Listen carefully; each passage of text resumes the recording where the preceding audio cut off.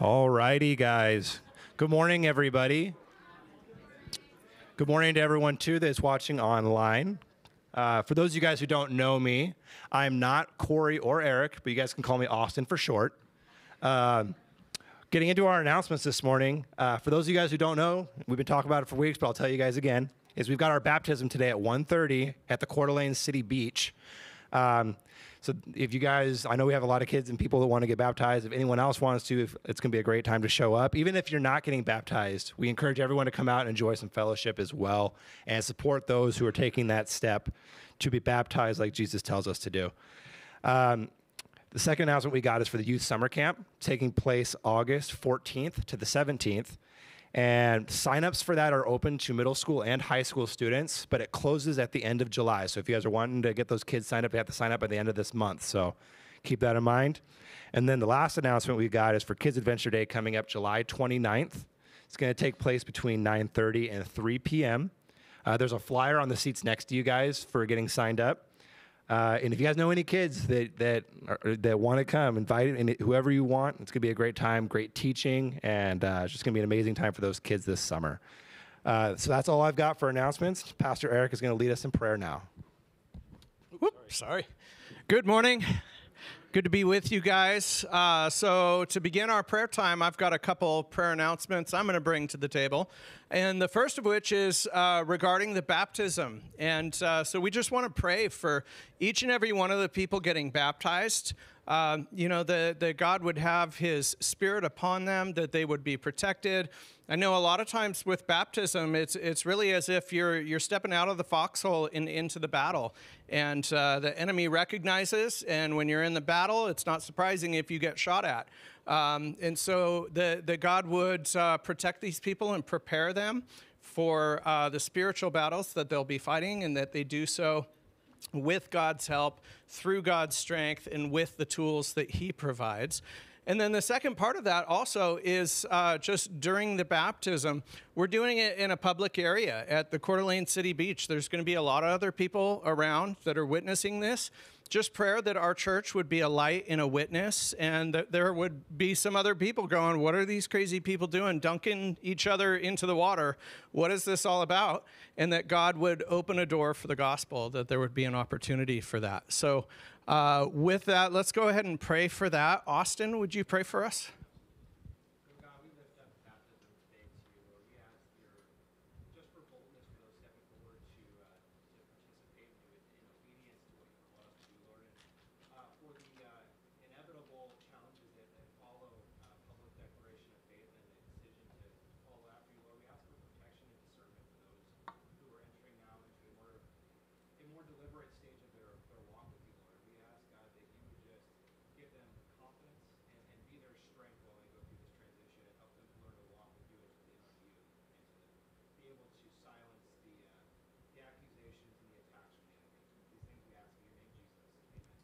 Amen. All right. And so Scott and Gary are now in India on the missions trip that God has called them to. It is now 11:48 p.m. So please don't text them and say, hey, we're praying for you. They've had their first full day. It was a very, very long flight getting there. And after just a few short hours, Gary had to go speak at a church that was large, even by North Idaho church size standards. We have some big churches around Idaho, and this is a very large church. So anyway, Gary preached a message, and it went well.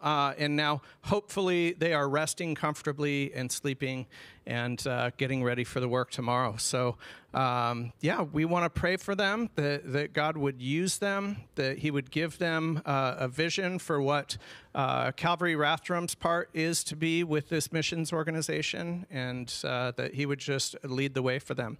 Hannah, would you pray for that?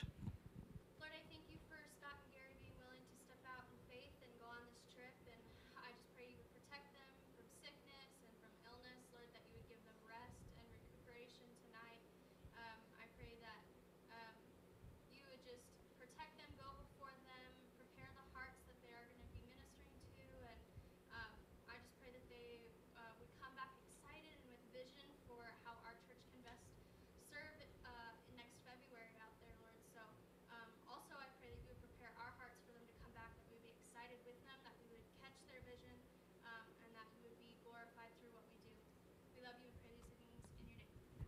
Amen. Amen.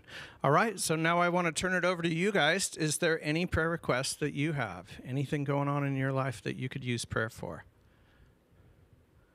I'll be patient. Yes. For our son-in-law Daniel, he's being treated for fourth-stage cancer. Yes. He's in his third week of a 3-month therapy where it's radiation and lots of drugs. Yeah. If it doesn't get slowed down by the end of that time, he'll just go with it. Okay. Okay. And what was his name again? I'm sorry, Daniel. Daniel. Okay. I'll pray for Daniel. Lord, we lift Daniel up to you. First of all, God, we rejoice in the fact that he knows you, that he's walking with you, and God, that he has security beyond any kind of hope that can be given this side of heaven, that he is with you. God, we thank you for the fact that you provide us that type of solid hope. God, and we lift him to you. His body, God, that you would heal him. You know exactly what's going on in each and every individual cell within his body. God, we just pray that by your sovereign hand, Lord, that you would change the course of this cancer. And God, that you would minister to him and heal him. And Lord, we just pray for their entire family, for Tom and Sandy, and Lord, for everybody else within the family. God, that you would give them strength, that you would give them hope, and Lord, that you would just give them the ability to minister to him as well.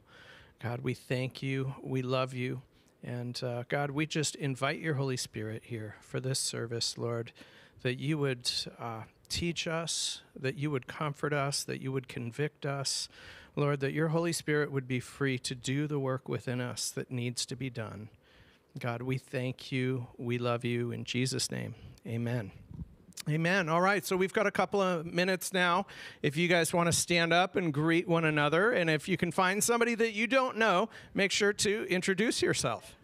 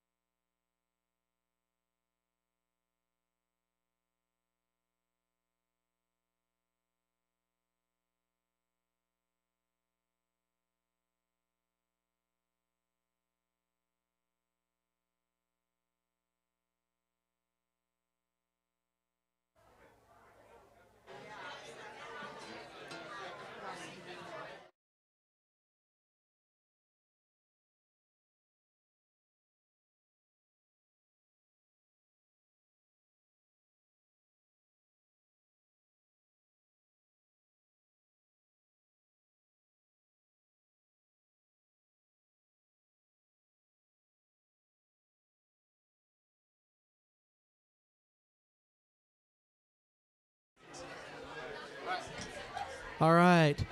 You can go ahead and stand back up now that you sat down. Welcome again. I thought it was hot out there, but there's people in here wearing beanies, so it must be pretty cold. Whew. All right, you didn't hear me. Let's worship the Lord.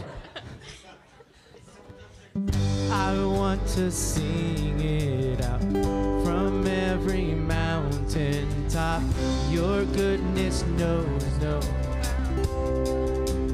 never stops. Your mercy follows me. Your kindness fills my life. Your love amazes me. Let's sing. So I sing because you are good, and I dance because you are good, and I'll shout because you are good. You're so good to me, yeah.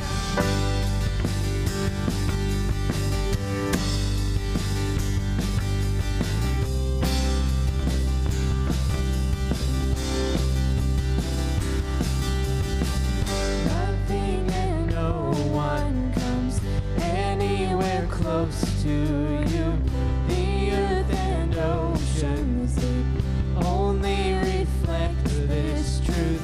And in my darkest night, you shine as bright as day.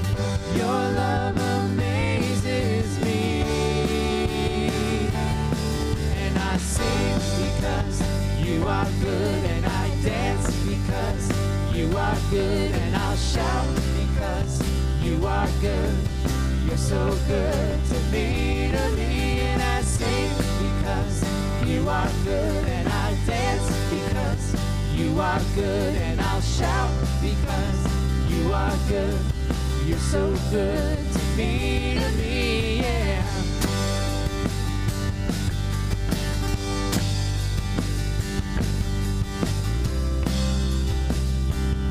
Sing with a cry of praise. With a cry of praise, my heart will proclaim, you are good, you are good.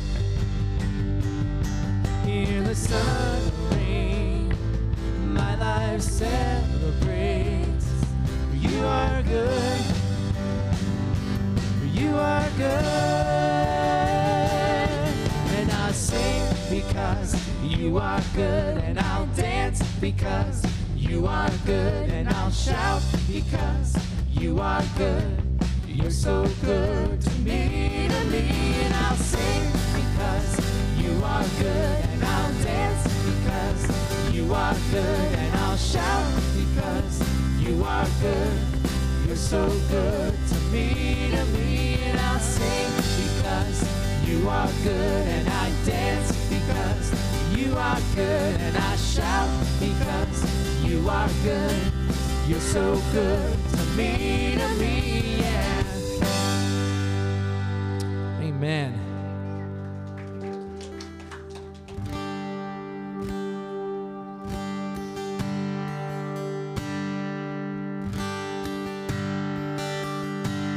I love you, Lord, for your mercy never fails me. All my days I've been held in your hands. From the moment that I wake up until I lay my head, I will sing of the goodness of God.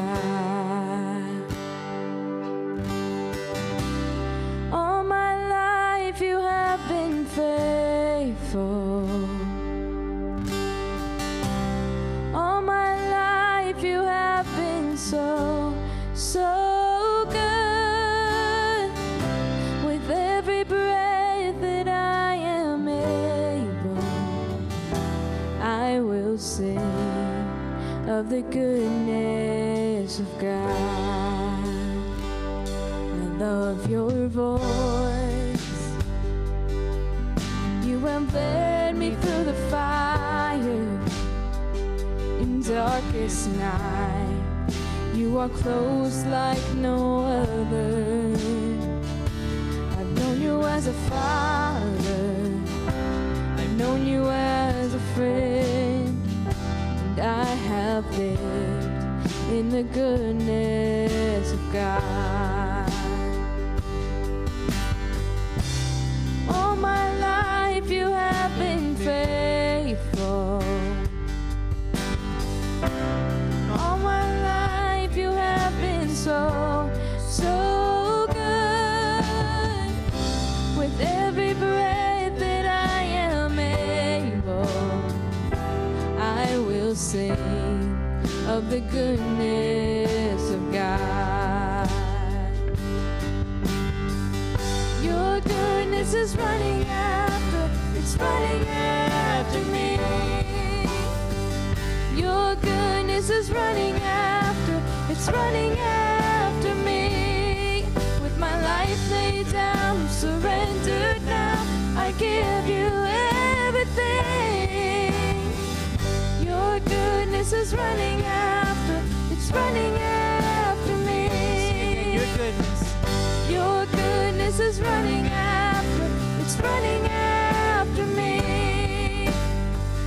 Your goodness is running after, it's running after me. With my life laid down, I'm surrendered now, I give you everything. Your goodness is running after, it's running after me. All my life you have been faithful. All my life you have been so, so good. With every breath that I am able, I will sing of the goodness of God. I will sing of the goodness of God. Yes, Lord, we sing of your goodness. You are so good. Lord, we love you. We pray that this morning that we would truly come here to hear your word, Lord, to truly worship you, to learn of you, to grow, to know more about you, Lord. Make yourself known this morning. We would see Jesus in this place today. We love you. In Jesus' name we pray. Amen. Go and be seated.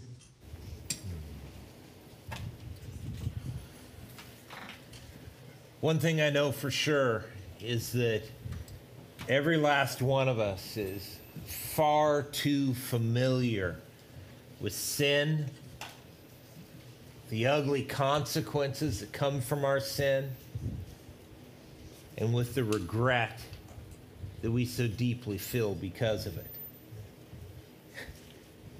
You don't have to think back very far to find something that you wish you hadn't said, right?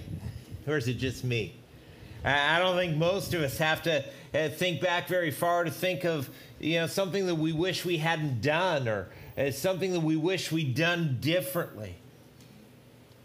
I think worst of all is we have to watch others suffer because of the consequences of the choices that we've made.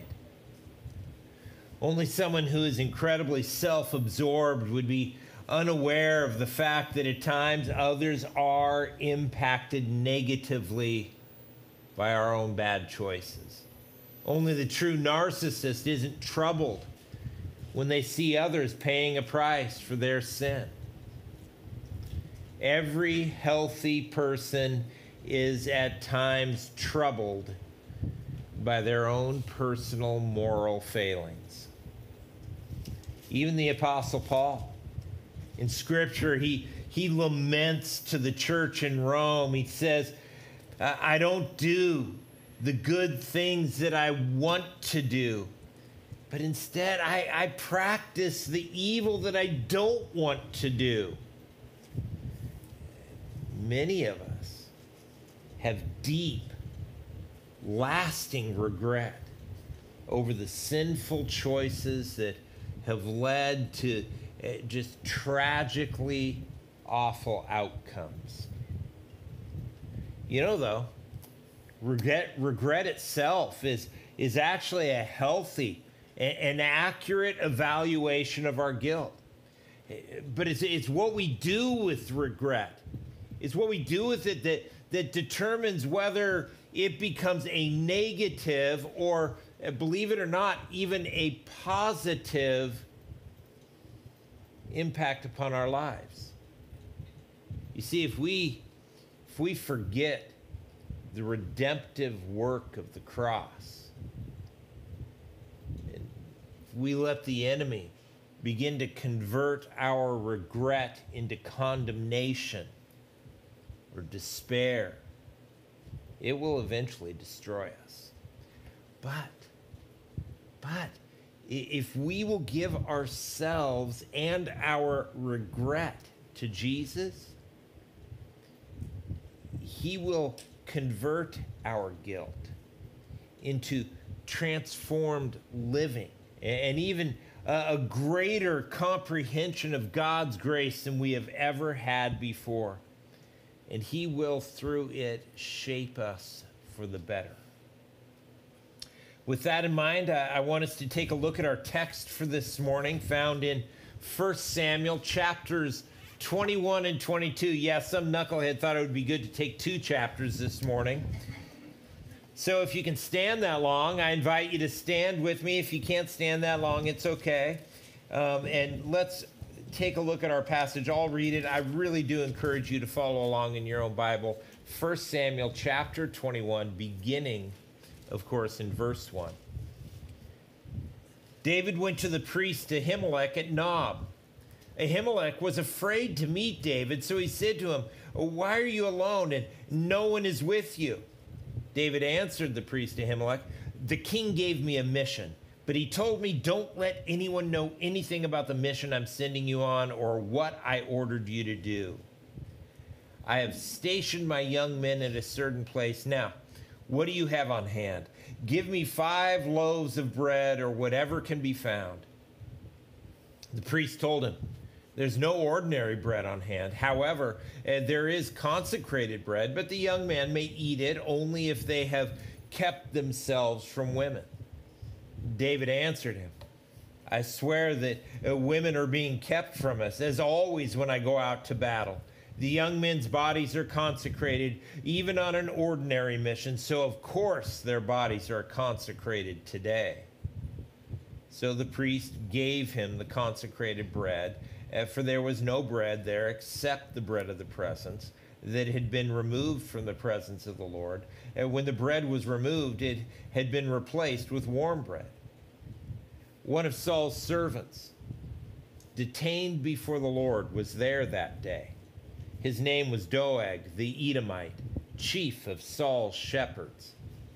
David said to Ahimelech, "Do you have a spear or a sword on hand? I didn't even bring my sword or my weapons since the king's mission was urgent." The priest replied, "The sword of Goliath the Philistine, whom you killed in the valley of Elah, is here, wrapped in a cloth behind the ephod. If you want to take it for yourself, then take it, for there isn't another one here." "There's none like it," David said. "Give it to me." David fled that day from Saul's presence, and he went to King Achish of Gath. But Achish's servants said to him, "Isn't this David, the king of the land? Don't they sing about him during their dances? Saul had killed his thousands, but David his tens of thousands." David took this to heart and became very afraid of King Achish of Gath. So he pretended to be insane in their presence. He acted like a madman around them, scribbling on the doors of the city gate and letting saliva run down into his beard. "Look, you can see this man is crazy," Achish told his servants. "Why did you bring him to me? Do I have a shortage of crazy people that you brought this one to act crazy around me? Is this one going to come into my house?" So David left Gath and took refuge in the cave of Adullam. When David's brothers and his father's whole family heard, they went down and joined him there. In addition, every man who was desperate, in debt, or discontented rallied around him, and he became their leader. About 400 men were with him. From there, David went to Mizpah of Moab, where he said to the king of Moab, "Please let my father and mother stay with you until I know what God will do for me." So he left them in the care of the king of Moab, and they stayed with him the whole time David was in the stronghold. Then the prophet Gad said to David, "Don't stay in the stronghold. Leave and return to the land of Judah." So David left and went into the forest of Hereth. As Saul heard that David and his men had been discovered, at that time Saul was in Gibeah, sitting under the tamarisk tree at the high place. His spear was in his hand, and all his servants were standing around him. Saul said to his servants, "Listen, men of Benjamin, is Jesse's son going to give all of you fields and vineyards? Do you think he'll make all of you commanders of thousands and commanders of hundreds? That's why all of you have conspired against me. And nobody tells me when my own son makes a covenant with Jesse's son. None of you cares about me or tells me that my son has stirred up my own servant to wait in ambush for me, as is the case today." Then Doeg the Edomite, who was in charge of Saul's servants, answered, "I saw Jesse's son come to Ahimelech son of Ahitub at Nob.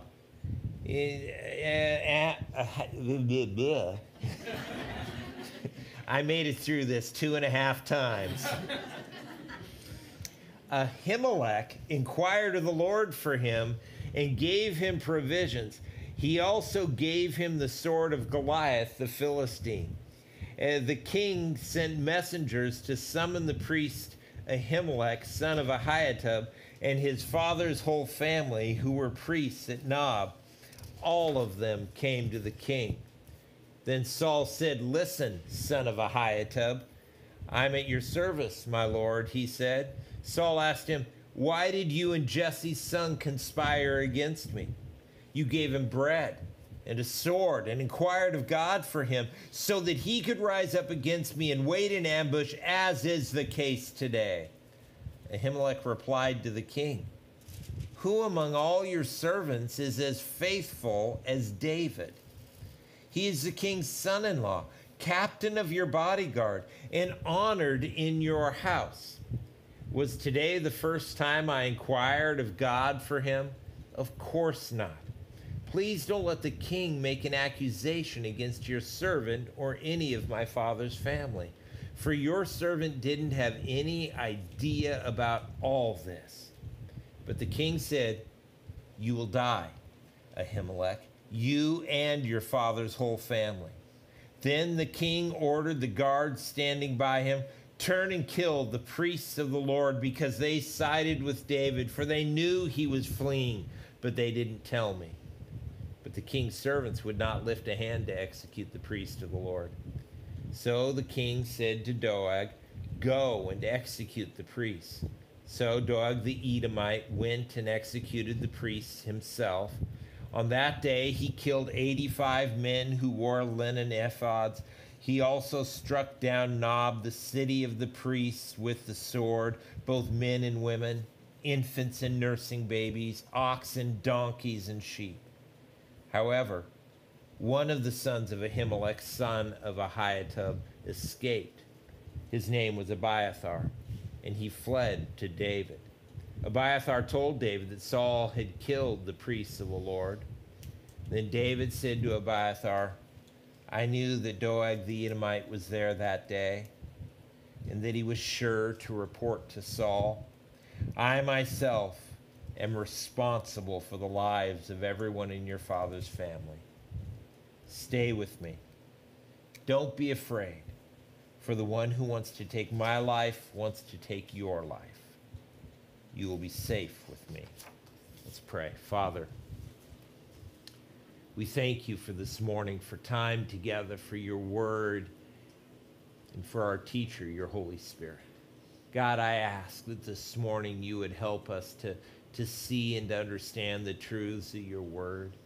God, I pray that we could see how it is that you took such immense guilt and regret in the life of David.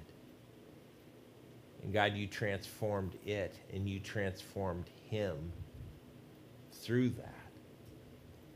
God, I pray that we would be able to avail ourselves of these same truths, that we might experience that same experience ourselves, that we might experience that transformation of regret into thankfulness for your goodness and your mercy.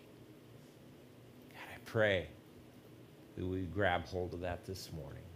And we pray it all in Jesus' name. Amen. You can be seated. Well, let's remember what has taken place so far.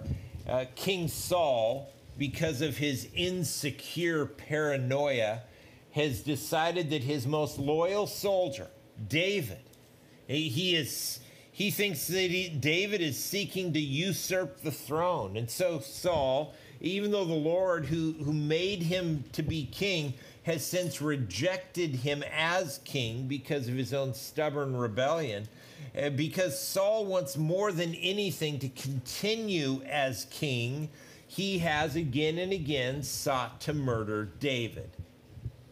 Until now, David once and for all flees from Saul. At verse 1, chapter 21, David went to Nob, to the priest Ahimelech. But Ahimelech, even in seeing David, is afraid to meet with him and begins asking questions. Why are you alone? Well, why is no one with you? Maybe Ahimelech had heard about Saul's first attempt at spearing David, or maybe just somehow he sensed that something was wrong. Something just wasn't right about all this. And so he begins to question David. David, what's going on? Well, why are you alone? What are you doing? And in response, instead of trusting the priest of God with the truth, David lies. Verse 2, the king gave me a mission, but he told me, don't let any of these nosy priests know anything about the mission I'm sending you on, so quit asking so many stinking questions, Ahimelech, because I'm under orders from the king, and I'm out doing God's business, and you're just getting to be too nosy, man.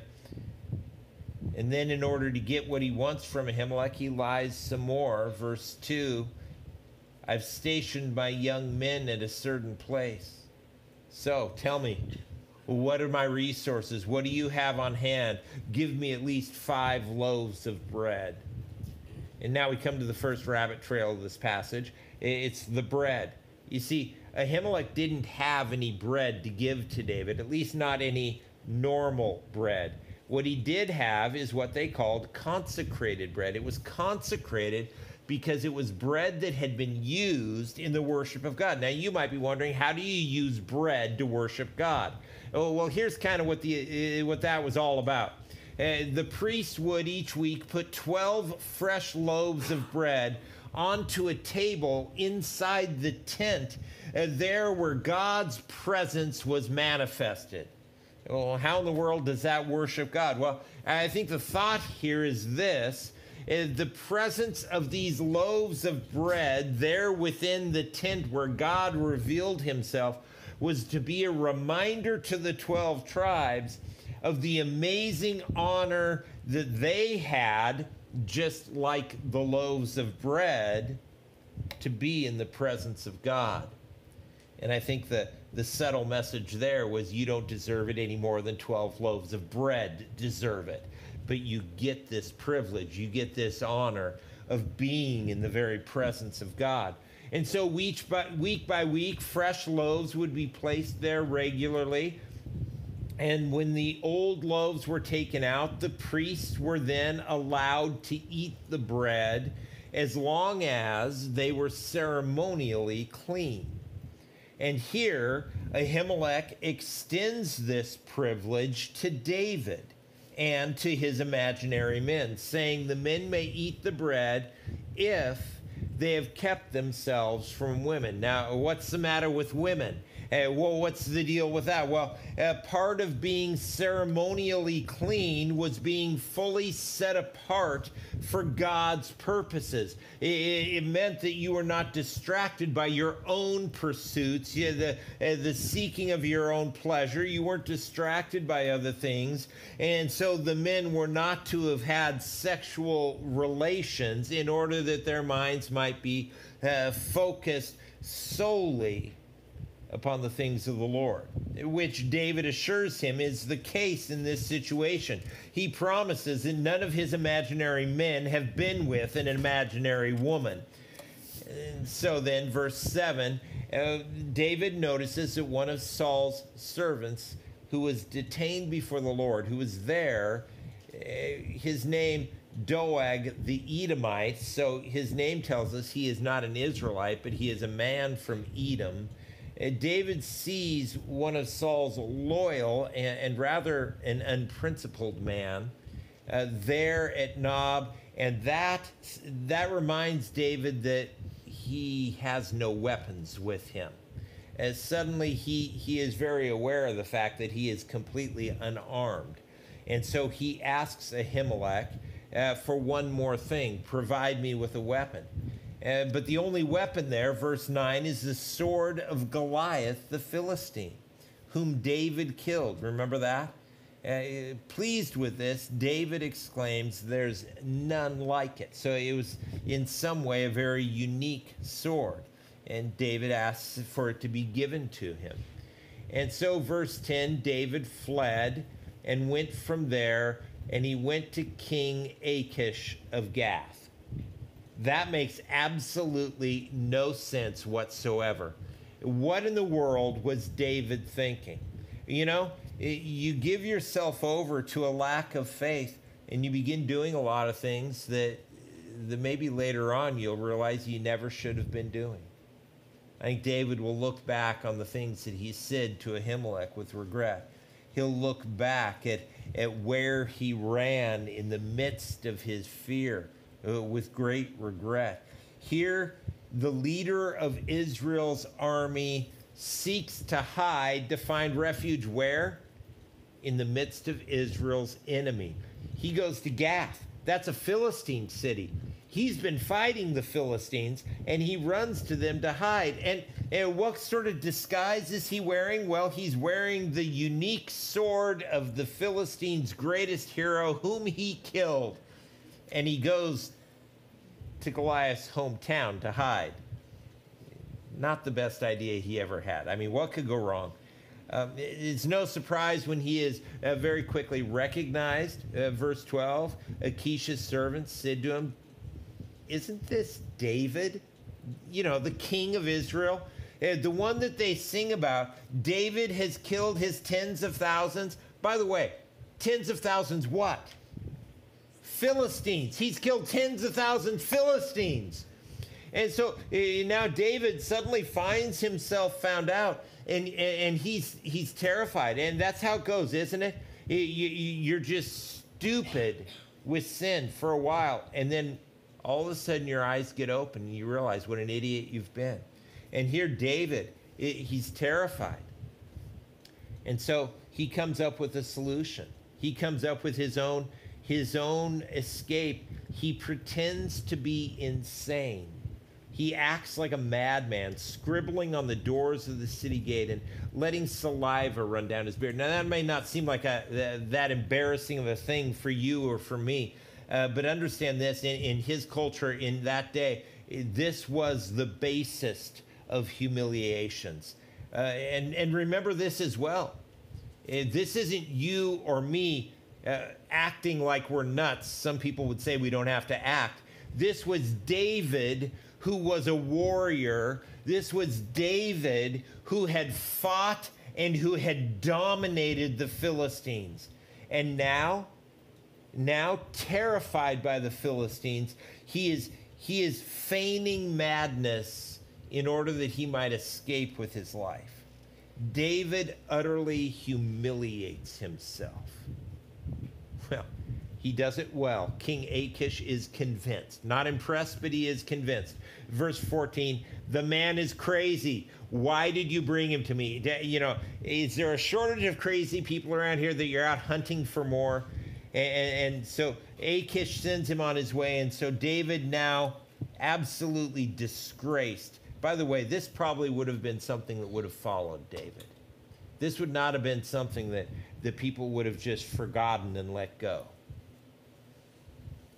Disgraced, he escapes from a trap of his own creation. It's interesting, though, because in Psalm 34, we're given a window into the heart, to the mind of David as he reflects upon all that took place there in Gath. Fleeing there, realizing his stupidity,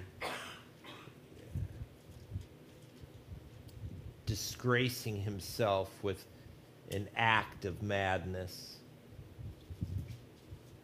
But as David reflects on these things, his reflections are maybe not what you or I would expect if we base them upon our own reflections, upon our own regret over our own past sin and failure. Listen to what David says in verses 4 through 6. He says, I sought the Lord. He answered me, rescued me from all my fears. Those who look to him, and this is what I find to be unexpected, are radiant with joy. Is that how you react when you are immersed in regret? Are you radiant with joy when your sin has been exposed to the world at large? David says their faces will never be ashamed. This poor man, speaking of himself, David says, cried to God. And the Lord heard him and saved him from all his troubles. Notice how David responds to this ultimate of humbling lessons. And notice that David does not wallow in his shame. He does not surrender to condemnation. But yet rather, David somehow finds himself encased in joy, enraptured in the celebration of God's gracious goodness. The Lord uses this relatively small lesson here in Gath, and I get it, I know. It probably did not feel small to him at the time. It never does it? And yet God used this lesser lesson about regret in order to prepare him for far greater regrets that he would feel in the future. Well, on to chapter 22. There in verse 1, we see that David took refuge in the cave of Adullam, which is back in Israelite territory. And when David's family heard, they joined him there. And now likely they too found themselves either fearful of or actually in danger from Saul. And so they go and they join David there in the cave. Well, not only them, look at verse 2. In addition, every man who was desperate, in debt, or discontented. Those are some great qualifications, aren't they? They rallied around David and he became their leader. About 400 men were with him. And so this rather motley crew begins to form around David. And certainly it's not the best looking group that ever gathered together, but I think you and I, we would be wise to remember that their condition at the start is not nearly as significant as their condition at the finish. They were an incredibly rough lot coming in. They were men who were desperate, who were in debt, who were discontented. They were men who knew a lot of regret. But by the end of their time with David, by the end of their time with him, 1 Chronicles 12:8 describes them very differently. There we are told that they had become valiant warriors, trained for battle, expert with shield and spear. Their faces were like the faces of lions, and they were as swift as gazelles upon the mountains. That's good news for us, you know.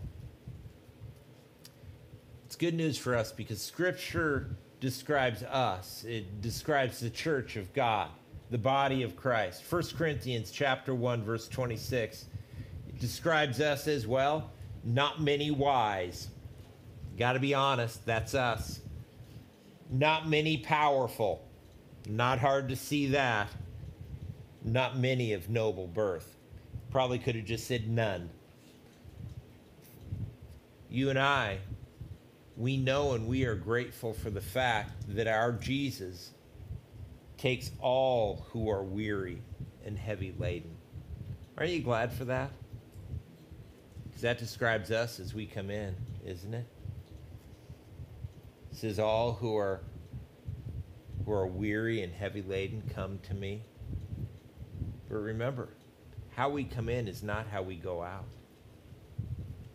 We come in weary and heavy laden, but remember, he makes us into new creations in Christ.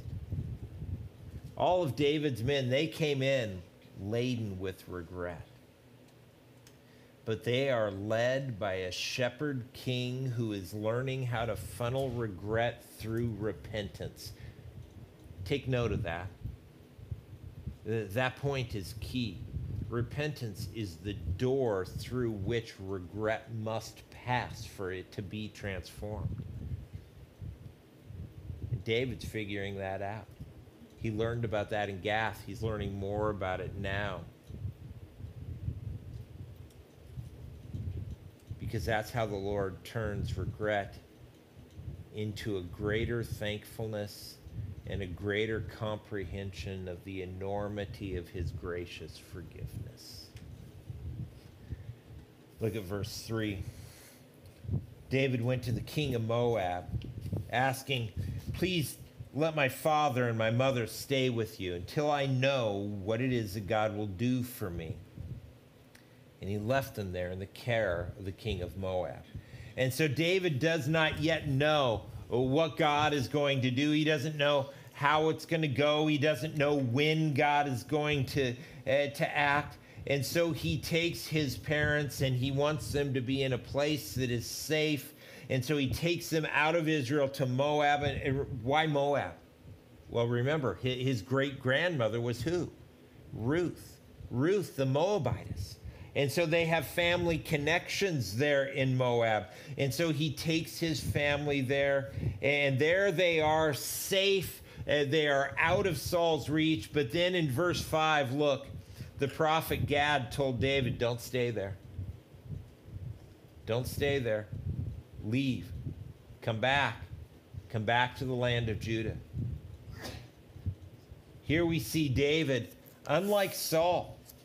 Saul, who only obeyed God when God's commands coincided with Saul's own wishes. Here, David, though he is going in the opposite direction, when God says no, when God says return, David turns around. He returns to Israel. He returns right to within Saul's reach. I don't know, but I think a good part of the reason that God wanted David to come back, not just into Israel, but very much so back into reach of Saul, is that he wants David to learn there is no refuge. There is no fortress beside me in which you should put your trust. You thought you were safe there in Moab. You thought you were protected there. But what you need to learn is the only place that you are truly protected is when you are right in the center of my will. Well, sure enough, as soon as David and his 400 men returned, kind of hard to hide a group of 400. Verse 6, Saul heard that David and his men had discovered. But Saul is distracted. David doesn't need to worry yet. Saul is not yet coming after David. He is too busy seeking to consolidate his power base, to secure the loyalty of those who have gathered around him. And he is using the age-old tools of the world in order to secure the loyalty of those around him, the tools of accusation, intimidation, and murder. And so there, partway through verse 6, Saul was in Gibeah, sitting under a tree, a spear in his hand. It's never a good thing when Saul has a spear in his hand. And so his servants were there, nervously, I'm sure, standing around him, ready at any moment to duck. And Saul said to his servants, "Listen, men of Benjamin." And note there, Saul has surrounded himself with men from the tribe of Benjamin because he is from the tribe of Benjamin. And so he's seeking to pull around himself those whom he thinks will be loyal to him. And he just reminds them of this dynamic. He says, listen, we're Benjaminites, but Jesse's son, he is not. And Jesse's son, remember, that's David. Saul will no longer say David's name. He just calls him Jesse's son. That's a pattern we see with Saul. Whenever he's mad at someone, he quits using their name and just refers to them being the son of whoever their father is. And so he says, Jesse's son isn't going to give you the bribes that I've given you. Be sure of that. Remember, he's from the tribe of Judah. He isn't going to take care of you Benjaminites the way that I have. He's manipulating these guys, trying to convince them that it's in their own self-interest to stay loyal to him. But then Saul jumps from manipulation straight into accusation and doesn't even provide any sort of transition. Verse 8, all of you have conspired against me. Seriously? All of you? Yes, all of you. I'm accusing all of you of treason. Nobody tells me when my own son, he won't even say Jonathan's name now, when my own son makes a covenant with Jesse's son, none of you cares about me or tells me that my son has stirred up my own servant to wait in ambush for me, as is the case today. Let me ask you this. Is David waiting in ambush for Saul? No. It's nonsense. None of this is true. None of it. But that doesn't matter to Saul. Understand this. Saul doesn't care about truth. His only aim, his only goal is to motivate these guys, to put them in a situation, to make an accusation against them so that they are forced to prove their loyalty to him. First in line, verse 9, is Doeg the Edomite, a foreign slave, probably a captive from Saul's campaign against Edom earlier on. He is the first who is eager to prove his loyalty, to clear his name, to redirect Saul's paranoid accusations away from himself and onto someone else. And so he throws suspicion onto someone else, someone who he knows good and well is innocent. Doeg redirects all of Saul's paranoia towards the priest, Ahimelech. Doeg says, well, now that you mention it, I saw Jesse's son come to Ahimelech at Nob. He calls him Ahimelech. When Saul refers to him from now on, he's the son of Ahitub. He's on the bad list because Doeg put him there. What does Doeg accuse him of? Well, Ahimelech inquired of the Lord for the son of Jesse, and he gave him provisions, and he also gave him the sword of Goliath. Now, everything that Doeg says here is true, isn't it? Factually. Ahimelech did do all of those things. But what Doeg said was absolutely false in the implications, in the insinuations that he tied them to. Doeg is purposefully making Ahimelech look bad in order to redirect Saul's wrath away from himself and towards someone else. And it works. It works well. Verse 11, the king summoned Ahimelech and his whole family. Being faithful servants of the king, they all came. They all came. And then verse 13, Saul begins to use a question to make an accusation. Someone done that to you lately? They ask a question, but it's not really a question. It's an accusation. And so he says this, why did you and Jesse's son conspire against me? Huh? Why'd you do it? What is he talking about? You gave him bread, a sword. You inquired of God for him so that he could rise up against me. Now, in the midst of this, don't forget, Ahimelech is in this bad situation. He is in a terrible position. He is vulnerable to accusation. Why? Because David lied to him. Because David didn't tell him the truth about what was going on. Verse 14, Ahimelech tries to reason with Saul. He says, hold on a second. Name one person in your kingdom who is more loyal to you, more faithful than David. Who? Who is more faithful? He is, have you forgotten, your son-in-law. He is the captain of your own bodyguard. There is no one more trustworthy. So, did I help him? Yes, I helped him. It's my job to help him. Why are you accusing me of treason? I had no idea that anything was going on. Saul, however, doesn't seem to hear a word that Ahimelech says. He simply responds, you're going to die. Verse 16, you will die. And not only you and your father's whole family. And then the king ordered the guards standing by him, turn and kill the priests of the Lord because they sided with David. But the king's servants, the guards, would not lift a hand to execute the priests of the Lord. It seems that Saul is the only one who isn't convinced of Ahimelech's innocence. So Saul turns to Doeg, this unprincipled man, the one who, and I think this is key, falsely accused Ahimelech. And he commands him to murder both the priests and his family. And Doeg, who knows the man is innocent, he kills him.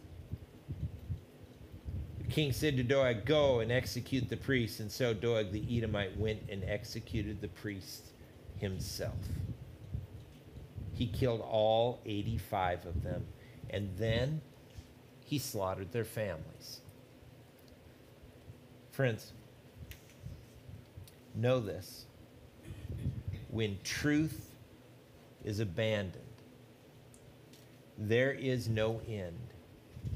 There is no limit, no backstop to the depravity that will come. Be aware of that. It was true then, and I promise you, it is true in our day as well. Think about the process here that went on with this guy Doeg. It began with Doeg bending the truth, with him couching the situation in such a way that it threw guilt upon Ahimelech, And once he bent the truth, he had no problem abandoning the truth. Once he abandoned the truth, he had no problem executing an innocent man. And once he executed one innocent man, he found it easier to wrongly kill 84 others as well. And having killed all the priests, he came to the place where it was no problem at all for him to kill the women and the children and the babies. There was no limit to the depravity that he could then commit. That's how it works. It's how it worked then, it's how it works today. The conscious rejection of various truths within our culture in our day is leading us to great evil.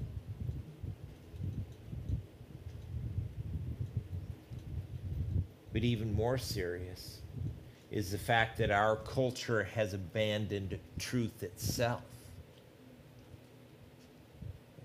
Our culture has become unmoored from all absolutes.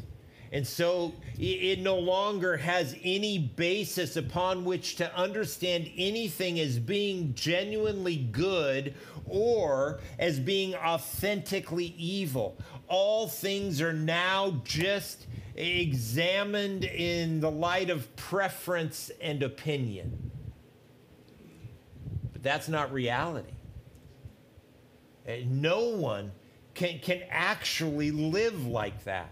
And for goodness sake, you can't even get out of bed without availing yourself of the basic reality that some things are just true and therefore other things are just not true.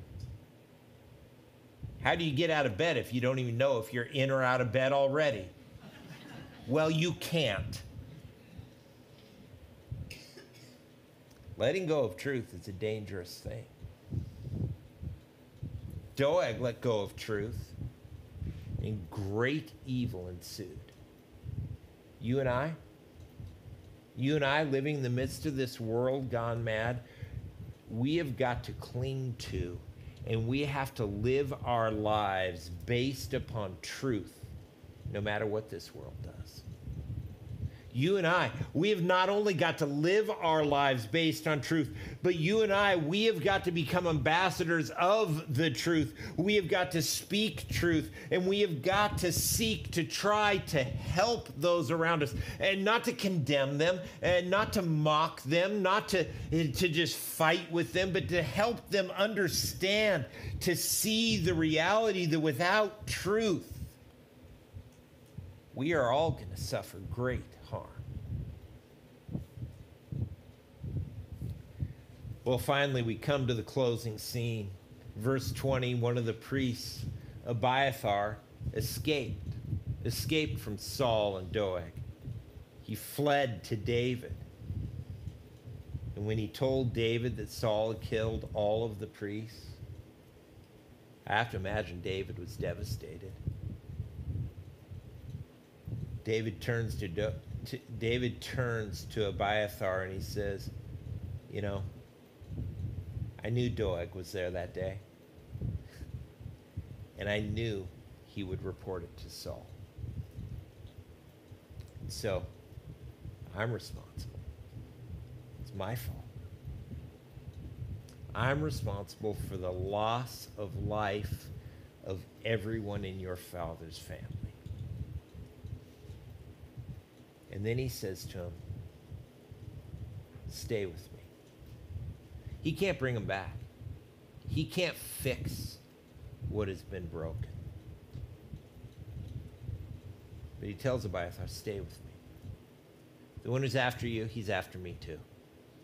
Don't worry, I'll protect you. Here David sees, he realizes, and he owns. He confesses. He takes responsibility for the horrible consequences of his sin. Now, David didn't kill them, did he? But he did lie. He lied to Ahimelech.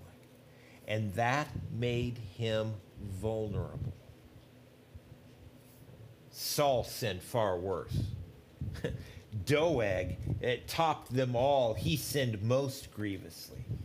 And yet David doesn't play the comparison game. He doesn't push the blame onto Saul and Doeg. He didn't let their far greater evil keep himself from admitting his own sin, from confessing his own responsibility, and for taking ownership of the horrific chain of events that were unleashed. You know, I look at this, and honestly, I think it's a wonder that such immense guilt did not absolutely destroy David. I'm stunned that this isn't the last thing that we read of David in the account of Scripture. You would think that he would recede into the background, that he would withdraw back within himself as he struggles with the regret and guilt that he must have felt. How do you bear that kind of a weight? How do you carry that sort of guilt with you? I'll tell you this, if you do, it's going to destroy you. David had great regret. But you know what David knew? He knew what you and I need to know. That regardless of how great his regret was, God's grace is greater.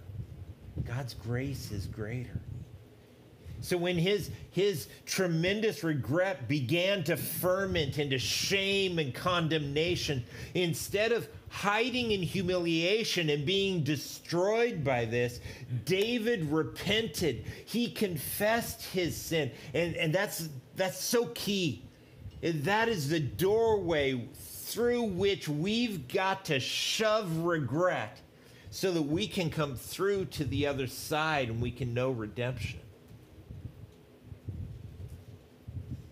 So David, instead of being buried in condemnation, he finds himself exalted with joy, with a celebration of the immensity and the goodness of God's gracious forgiveness. And dear friends, you and I, we can experience that too. It is simple. It is so simple. 1 John 1:9. Guys, you ought to know this. I should be driving you nuts with how often I quote this. You should know this by heart by this point, that if we confess our sin, if we will own our sin, that God is faithful and what? Faithful and just. And what will he do for you? Not just for others. What will he do for you? He will forgive you and he will cleanse you from all unrighteousness. Know that that is truth. Know that that is reality. You don't have to walk in regret and guilt and shame and condemnation. You can join David as he cries out in Psalm 34. I sought the Lord. I sought the Lord, and he answered me. And he rescued me from all my fears. Those who look to him, they're radiant with joy. Their faces will never be ashamed. This poor man, David himself, cried, and the Lord heard him and saved him from all his troubles. You know, a man who did what David did should have had a face of shame. He should have had a burden of condemnation. But because he confessed his sin, the goodness and the graciousness of God released him and freed him, just like he'll do for us. Let's pray. Father, I ask that you would help us, and not just to intellectually comprehend these truths, but God, very experientially, that we would grab hold of them, that we would cling to you, that we would confess our sin openly, that we would own what we have done, our guilt, and we would receive from you the cleansing, forgiveness that only you can grant, so that we might, instead of walking in condemnation and fear, walk in joy and rejoice over the goodness and the faithfulness, the sufficiency of our God and Savior. Work that in us, Lord. We pray it in Jesus' name. Let's stand and worship him together.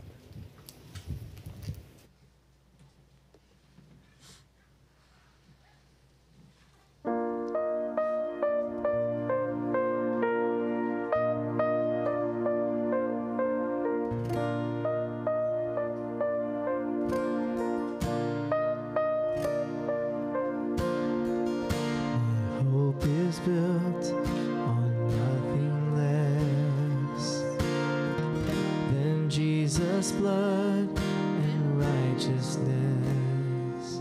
I dare not trust the sweetest frame, but wholly trust in Jesus' name. Sing again. My hope is built. My hope is built on nothing less than Jesus' blood and righteousness. I dare not trust the sweetest ring, but wholly trust in Jesus' name. Christ alone, cornerstone, weak made strong in the Savior's love through the storm. He is the Lord, Lord of all.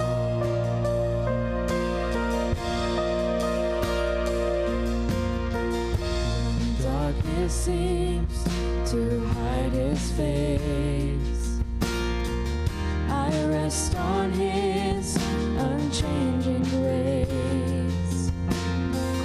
In every high and stormy gale, my anchor holds within the veil. My anchor holds within the veil. Christ alone, cornerstone, weak made strong in the Savior's love through the storm. He is Lord, Lord of all. Sing Christ alone. Christ alone, cornerstone, weak made strong in the Savior's love through the storm. He is the Lord, Lord of all.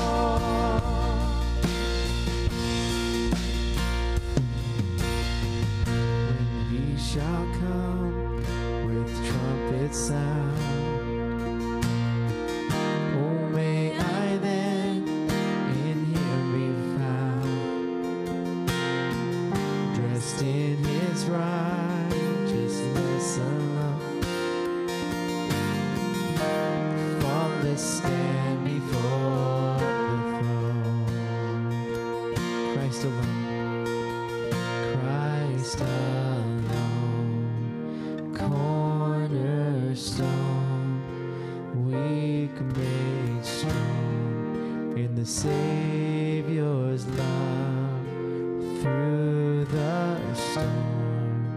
He is the Lord, Lord of all. Christ alone, cornerstone, weak made strong in the Savior's love through the storm. He is the Lord, Lord of all. Christ alone, cornerstone, weak made strong in the Savior's love through the storm. He is the Lord, Lord of all.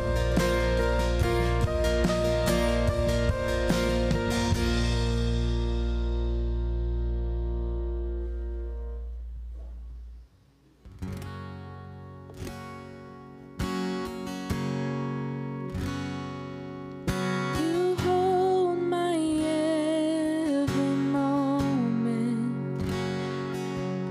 You calm my raging seas. You walk with me through fire and heal all my disease. I trust in you. I trust in you. I believe you're my healer. I believe you are all I need.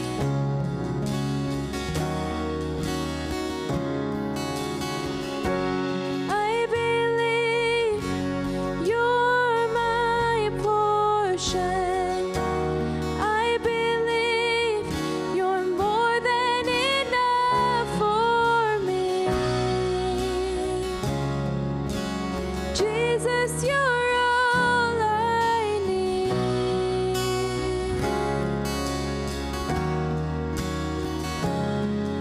You hold my every moment.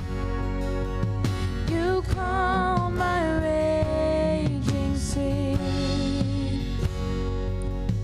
You walk with me through fire and heal all my disease. I trust in you. I trust in you. I believe you're my healer. I believe you are all I need.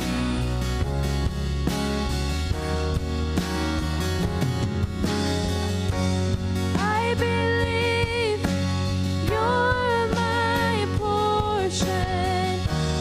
I believe you're more than enough for me. Jesus, you're all I need.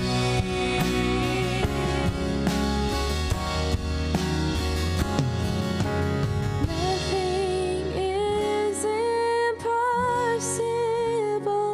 for you. Nothing is impossible. Nothing is impossible for you.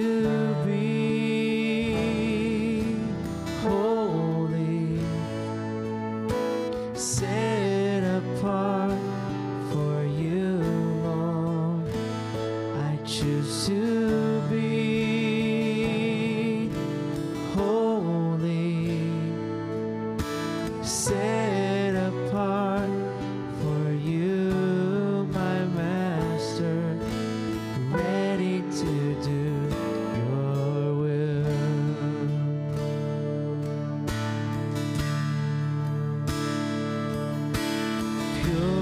Purify my heart, cleanse me from within, and make me holy.